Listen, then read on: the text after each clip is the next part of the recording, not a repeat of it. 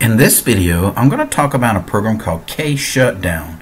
KShutdown is a little utility that allows you to turn off your computer after a given time. Let's say, for example, that you've got a large number of files that you're downloading and it's late at night. You don't want to wait till they finish downloading to turn your computer off. KShutdown, you can estimate how long it will take for the download to complete. You can have KShutdown to turn off your computer.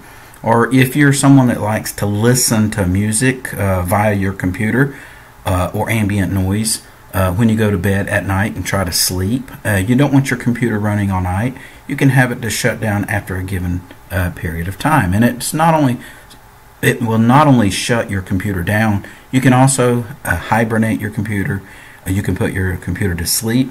And if you need more information below the video on YouTube, I will have the link to my webpage showing you how to install it.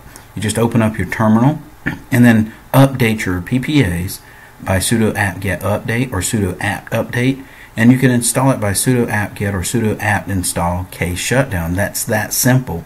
And if you don't like it or if it doesn't work with your machine, you can open your terminal back up and you can go sudo apt remove KShutdown and it will take it off your system.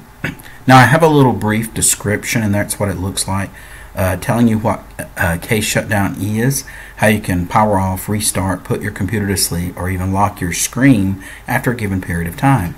Now KShutdown is not just for Ubuntu Mate, and because that's what my webpage is about. You can use it on Mate. It's designed for KDE users, and it can also be used in GNOME, XFC, and other distributions. And like I said, if you put it on your machine and it doesn't work, you can take it off by opening up your terminal, hitting sudo apt remove KShutdown. Now I do have all the steps once you install it, how you can locate it in your menus, and all the features that you have of using KShutdown. Now I'm not going to actually shut my computer down because it wouldn't videotape that, but I will show you how to use it. I go to my applications, accessories, and then I click on KShutdown. It's a very small dialog box, and there's not much to it. It's just a simple program. As you can see here, the main feature is to turn off your computer, and that's the setting by default. And I can say to select a certain time or event, and if I choose from now, the HH stands for your hours, the MM stands for your minutes. And for this example, it says in 1 hour and 15 minutes, if I hit OK, my computer will cut off in 1 hour and 15 minutes from the time. I can come in here, and if I want to put 3 hours, I could highlight and select that. If I wanted to make it exactly 3 hours, I could type 3 hours. You can go up and down. Like for example, if I highlighted these numbers here, I could change the minutes by moving up and down. So if there was something blocking my keyboard, if I'm just like using a mouse, I could change the hours and the minutes by using the mouse. Now it's not something just to turn off your computer, but before I go and show the other features, look here. You can set a specific date and time. Like today is Wednesday, January the 23rd of 2019. If I wanted to turn my computer off like Friday of this week, I could click in here on the calendar, choose the date and time when I want to turn the computer off. In this case, I can say to select when an application exits. So if I got an application running in the background like my browser, if I'm downloading something, I can say when it's finished, or if I'm downloading updates, I can say when it's finished. I can say exit the application, and then it will start to turn off my computer. And the last thing is on user inactivity. So I could say when I don't have my computer active for say 30 minutes, it could turn the device off. Other features other than turning off your computer is you can restart your computer after a given period of time. You can hibernate your computer after a given period of time.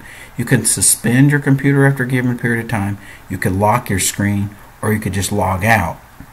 Now those are some of the actions, and the same actions is up here. You've got other bookmarks, like if there are certain things that you like to do, instead of going through here and setting all that, you can bookmark your settings. So you can go to bookmarks and click on the bookmark that you chose. Almost like when you're using a browser, how you save your favorite places that you visit on the internet, you can kind of customize your settings to things that you might want to do and save them as a bookmark. You have other tools, and I'm not going to get into that because your tools is for your shortcut keys and stuff like that. Then you have about KShutdown to switch application language. So if you speak something other than English, but here's a little about KShutdown. It shows you the author, shows you the libraries.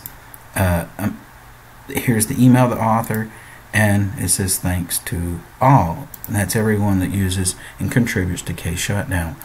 Alright, that's the little tool in general. And before you leave your computer, always make sure you hit the OK button.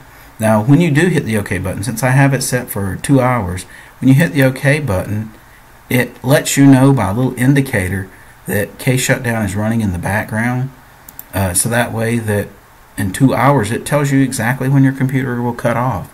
So in 2 hours, it will actually turn your computer off. In this case, I don't want it to, so I'm going to go up here. I'm going to say cancel the turn off, and then I'm going to go up here and just close it out. And that is actually how you use the KShutdown. Hopefully this has been beneficial to you, and have a great day.